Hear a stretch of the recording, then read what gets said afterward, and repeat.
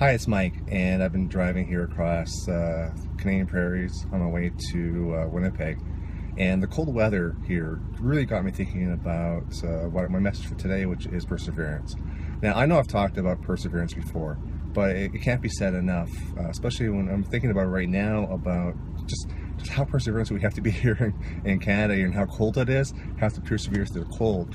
And it comes down to there's lots of challenges in life. There's even more challenges when you try to strive for your goals, strive for your opportunities, and try to be everything you can be. So what you need to do is just really go all out and go for your goals. Drive across Canadian prairies.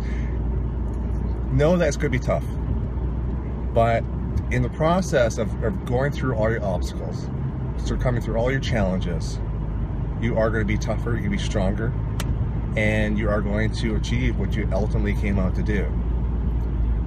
Life's got to throw, like I was saying, things, challenges, no matter what, you're always going to have challenges in life. That's just the nature of the beast. It's what you do with those challenges and your perseverance that's ultimately going to decide who you're going to be and what your legacy is going to be. Okay? So that's my short message for today. And I look forward to talking tomorrow. If you want to see more of these messages, be sure to check us out on r.mike.com, and I'll talk to you later.